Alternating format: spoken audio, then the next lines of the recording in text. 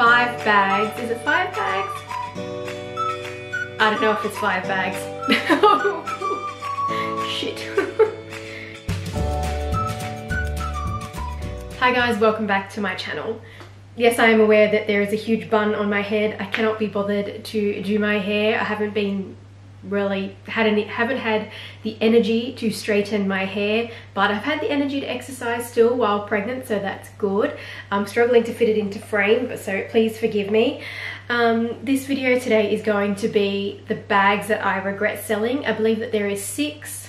Yeah, there is 6 on the list, but a couple of them are kind of like a little bit of a technicality to do with why I regret it. Now, first and foremost, welcome back if you are already subscribed to this channel, but if you aren't, I would love if you would hit that subscribe button below so you can see all my videos all about luxury and fashion and a little bit about beauty. I post videos every Wednesday and every weekend, so also hit that bell so you can be notified when I do upload my next video. So this video, like I said, it is the bags that I regret selling. Kind of sucks when you have to sit down and admit that you regret something. I tend to say that I live my life with no regrets, but quite logically there are always going to be things that you look back on and go, oh, I could have done that differently, I should have done this instead. But it is what it is. We cannot change the past, we can only try and be better for the future. So even though I'm saying that these bags, I regret selling them, at the end of the day, things happen for a reason. They were sold for a reason at the time that seemed like the right thing to do, and they've perhaps put me on the bag collection pathway that I am on now. So yeah, it kind of like it was meant to happen so I could have what I have now, something like that, you know what I mean? Trying to not be so pessimistic about the fact that I regret these bag sales. So let's try and make this video short and sweet, and I'm going to start off with something that immediately sprung to mind. And whenever I see this bag getting sold on the resale market for a very high premium, I'm like, why did I sell it? And it is the Louis Vuitton, and it's the Cherries, I'm not sure how you say it. It's the, when they had the little 2 cherry icons on them, and it's the Speedy 25. I had a Speedy 25 in the Louis Vuitton Cherries limited edition line. I cannot believe it. Yes, I own this bag, and I actually owned this bag when I was about 16 years old. I was already working. I've been working from already just before 15 years old, and I was working because I love shopping, I love fashion, I love luxury, and I saved up and I bought the Louis Vuitton Cherries Speedy 25. I had bought it from, I think I bought it pre-loved from Japan or something like that. Yeah, I didn't buy it brand new from the boutique because the collection had already been around, but it was still sort of, there was still quite a lot of them still circulating. So the price that I had paid would probably only, and because the Speedy 25 was also much less before, Louis Vuitton was much less 15 years ago. So, so yeah, I think I only paid maybe 700 Australian dollars for that, maybe 600 Australian dollars, something around that kind of line. I pretty much paid what the maybe a little bit above the retail price. I can't remember exactly, because I know that when I bought my Speedy 35 when I was 21, I think that was $700. So I think if I bought that 6 years later and that was a Speedy 35, then the Louis Vuitton's Speedy 25 and the Cherries I must have paid slightly over retail for it, but it was in the Cherries pattern. I sold it because I found that pattern was like just too much. I wasn't able to kind of wear it with everything. It was very like bold and striking, and I was quite young and I didn't want to be sort of too flashy with the pattern. So I used it, enjoyed it, but then I decided to sell it and buy something else. Obviously now looking back, I totally regret that, because I see these bags selling now for like more than $2,000 Australian, and if I had kept it, yeah, I would have been making a really nice profit on it. Plus, if I had kept it, I would have still been able to look at the bag and enjoy the bag and appreciate the fact that it was a limited edition creation that was never brought back again. So yeah, I definitely regret selling that bag. The next item that I regret selling, I'm not sure of the actual model name of this bag, but it was a Chanel bag, and it was a Chanel bag. It was a black caviar shoulder bag. It was kind of like a drop tote, so it was a shoulder bag. I'm going to include a picture because I'm sure I'm going to be able to find it online. And it was like it was kind of like a bucket bag, but not in the bucket shape because it was in a narrow sort of shape. And it had 3 gold CCs at the bottom of the bag. It was like a vintage bag, so I don't know what the name of it was. But yeah, I think I paid around about $1,000 Australian for that bag. That was quite a lot of money. That was probably the most I ever paid for a luxury handbag pre-age like 18. I think I got that around about 18, 19. So around about that age, anything that was $1,000 or just over $1,000 was quite a lot of money. It still is quite a lot of money. But back then, that was the biggest purchase I ever made, was that Chanel bag. And I enjoyed using it for a little short period of time, but then I ended up selling it because I wanted to make a profit on it, and I felt a bit guilty having spent that much money. I was really young. I needed to save. To go and upgrade my car because my car that I owned was like a second-hand car. I think at the time I owned I think it was a Subaru Liberty. Actually, no, I think I was saving to buy a Subaru Liberty. So that's why I decided to sell the bag, and I made a profit on it. But looking back, I wish I had sort of just kept it, worked a bit harder to be able to keep that bag, because I definitely could utilize that bag in my collection right now, and I see them selling in the resale market, those kind of ones. And there's another style as well that's more like the bucket bag, more like a bucket shape, and they're selling for easily over like $1,500 Australian. So I know I only paid around about the very low thousand, maybe only about $1,000 or 1,100 or less. So yeah, looking back, I do regret selling that bag. The next bag that I regret selling is actually a bag that made it to my worst luxury purchases. So it's a worse luxury purchase because I shouldn't have bought it in the first place, and I learned my lesson from it. However, I regret selling it because I lost money on it, and I should have held on to the bag for a little bit longer to sell it later, or perhaps I could have actually ended up enjoying the bag and grown to love the color. And that is the Chanel Trendy CC, the small size in beige. It was called a beige Claire, but it wasn't really beige. It was like a salmony kind of beige. It was more like on the pinky side. So that was the reason I sold it, is that I felt that the color really wasn't really neutral. It didn't go with everything. It was more like a colored bag, not a neutral color. That's how I felt about it. But I lost, I can't remember exactly how much money I lost now, but I think it was at least around about $2,000 to $3,000. I know I said it in my worst luxury purchases video. I spoke about how much I paid and how much I lost. So I think it was around about $2,000 or $3,000 Australian I lost on that bag. So that's the biggest reason I regret selling it, is because if I had kept it, I definitely would have been able to recuperate more of what I paid. I probably would have only lost $1,000 Australian, which is a lot better than $2,000 to $3,000, that's for sure. Or I could, because I still like the Chanel Trendy, no doubt about it, but I could have ended up like growing to love that color. I could have, because the bag itself is great. It was just the color that I was like, when I was in the store lighting and buying it, it looked different than when I was actually outside looking at it in sunlight. I'm like, this is not a real beige. But anyways, you know, what's done is done, but I do regret selling that bag, or at least I regret selling it at the time that I did. The fourth bag that I regret selling, and I think this is probably my biggest regret, yeah, and it was the Birkin 25 in Rose Azurite. I know why I sold it.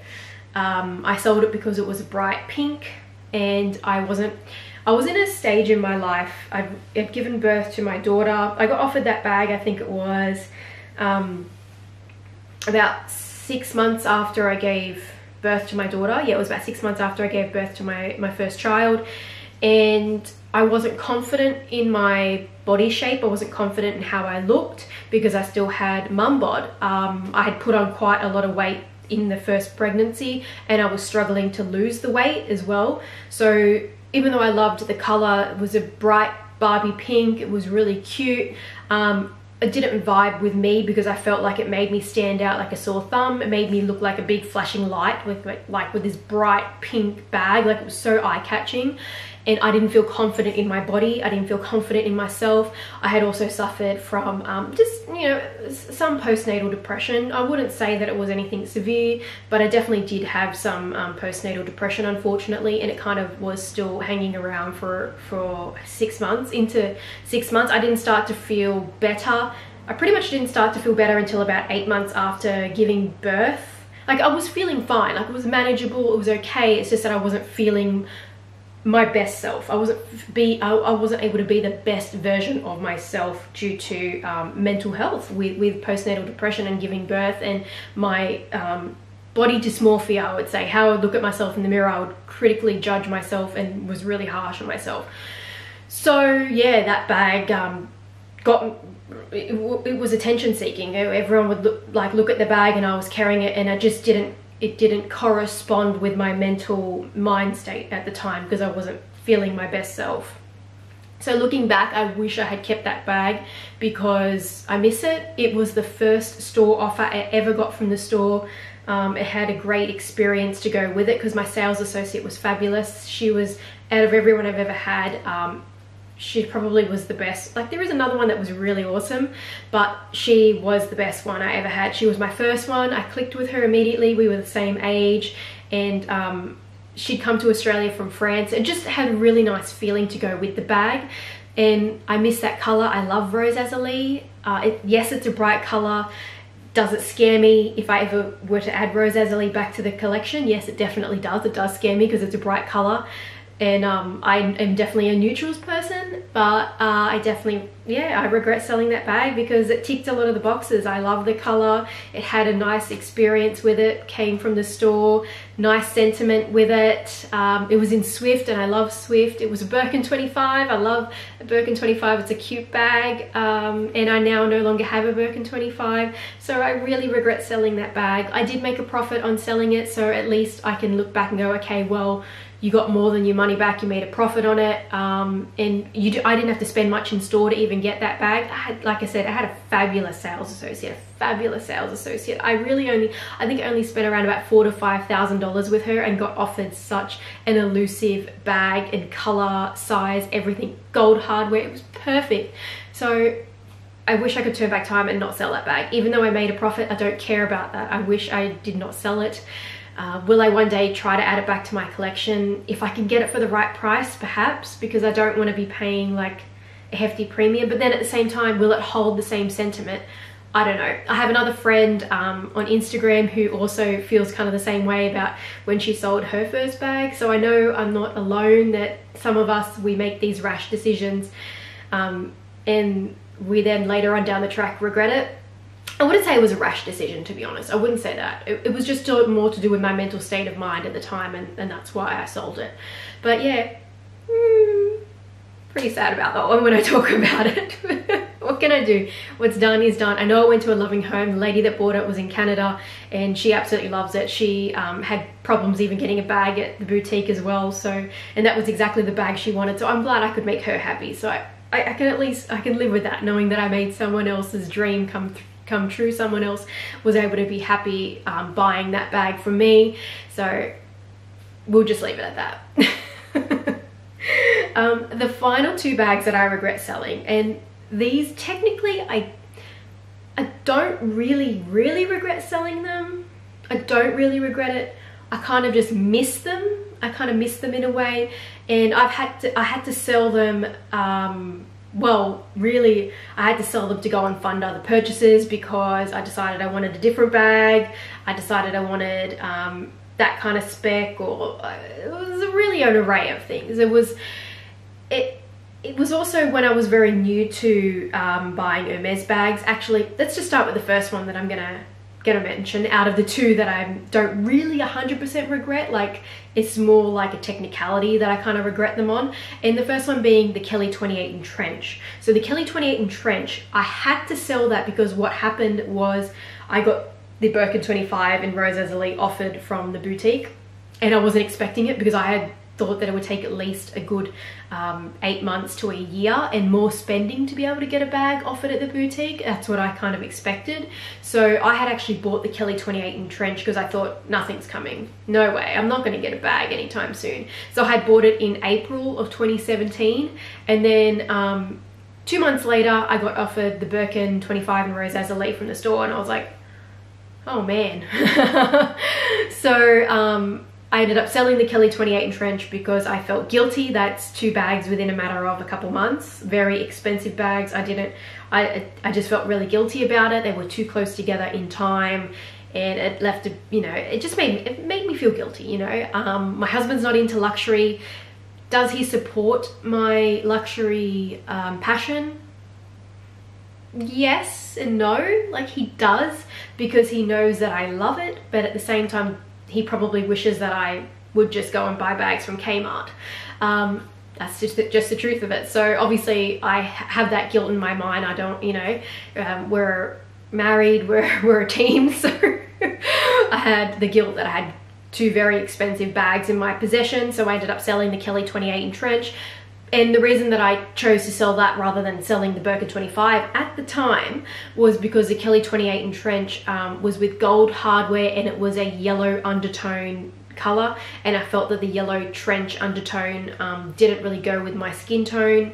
I just felt like it clashed a little bit because my undertones in my skin are yellow as well. So but looking back, I think that if I still had that bag in my collection, I definitely would be able to rock that as a neutral. It would have worked fine. I think I was just being overcritical. Again, I think it had a lot to do with my mental state of mind. Like I said, body dysmorphia. I was very critical of myself. I wasn't confident. I didn't feel good about myself, how I looked. Being a new mum, I was tired and I was adjusting to all that. So I think it was a lot to do with my mental state too, that I was like, no, I feel guilty and this bag doesn't suit me. I can't keep both of these bags. So it was a matter of just, I had to let one go, unfortunately. But yeah, if money was no object, money was no object, and I didn't have to have sort of guilt about having 2 expensive bags. If I was a millionaire, billionaire, whatever, I definitely wouldn't have sold the Kelly 28. So I miss it, but I don't really regret it per se. It's just kind of something that I miss and I wish I could have kept. And then the next one is the Birkin 30 that I had in black Togo palladium hardware. Now this is the one that I think to myself, I had this first. This was actually the bag, this was my second ever Hermes bag, and I had it in my collection when I had been offered the Birkin 25 and Rose Azalie, and I had already bought the Kelly 28 Trench before the Birkin 25 and Rose Azalie. The Birkin 30, I had it. I already had the bag and I had it for quite some time, and I enjoyed using it. I loved it. Actually, that's right, I sold it because I realized, yeah, we were doing some renovations at home. Sorry, I got hay fever as usual. And I wanted to get a Kelly bag. I wanted to get a Kelly 32, like a bigger bag. So that's pretty much why I sold it. It was because I wasn't able to really utilize the Birkin 30 anymore once my daughter was getting older, starting to walk, or like wanting to walk, that sort of thing. And even pushing the pram, it was annoying carrying a Birkin 30. So that's why I sold it. But again, if money was no object, if I was able to keep absolutely pretty much every bag, obviously I probably would have if money was no object. They're not really regrets. They're kind of regrets, like I wish I could have kept them, because I do I like them. Looking back, I would love if I still had them in my collection, but things don't always pan out the way that you want to. You don't always win the lotto and become a billionaire or a millionaire, so multi-millionaire I should say, because these days your house is already worth $1 million anyway, so at least in Australia it is. So we're already technically a millionaire, but I mean like a multi-millionaire. Yeah, if I won the lotto, then I would just have lots of bags all around me. But it is what it is. So yes, those are the bags that I regret selling. It's quite obvious that my biggest regret is the Birkin 25 and Rose Azalie. Yeah. But I'd love to know, do you have any bag regrets selling them? Yeah. Do you have any bags that you regret selling? Please let me know in the comments down below. I'd love to know what you regret selling, so I don't feel like really silly up here, being totally openly honest. I'm sure I will get some criticism or something along the lines of, well, if you're poor, why do you buy these bags? Well, no, I'm not poor. Obviously I can afford them, but I can't afford to have 10 Hermes bags, that's for sure. But yeah, whatever. If you like this video, give it a thumbs up, and I will see you guys in my next one. Bye.